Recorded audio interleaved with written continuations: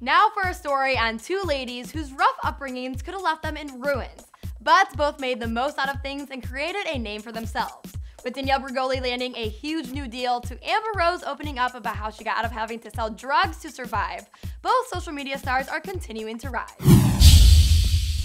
I gotta hand it to Danielle Bregoli. She's seriously slaying the game.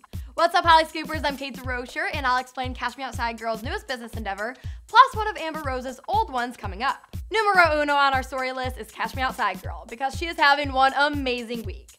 Bhad Bhabie just landed a 6-month endorsement deal with Copycat Beauty, and that deal is worth $900,000.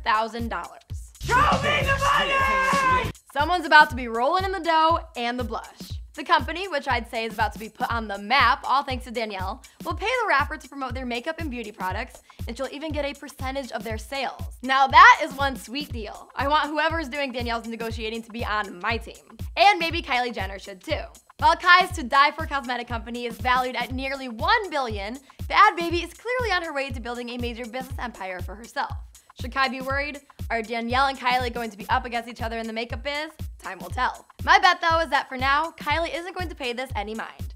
As you know, Danielle's bashed Kylie in the past, accusing her of wearing too much makeup and having tons of work done, even making fun of her in one of her raps.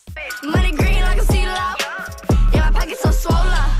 But yet, Kylie's kept it classy and hasn't said one bad thing about the rising rapper, at least not in public. And Danielle learned now rather than later that real women fix each other's crowns and not knock them off. In other social media star news, we have Amber Rose, who just let us know some shocking information.